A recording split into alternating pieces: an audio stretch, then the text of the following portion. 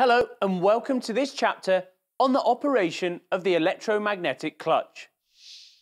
Most air conditioning compressors are driven by the engine via a belt. An electromagnetic clutch fitted to the compressor provides the means to engage and disengage drive between the engine and compressor.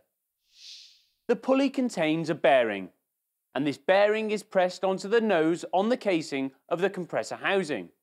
Therefore, with the pulley in place, the pulley can be rotated independently of the drive shaft, which turns the compressor's internals. As you can see, when current is passed through it, it generates a strong magnetic field. It's this magnetic field which enables the connection of the rotational drive applied to the pulley to the central shaft, which drives the compressor's internals. The copper, or in some modern vehicles, aluminium wound electromagnet, is located on the compressor housing.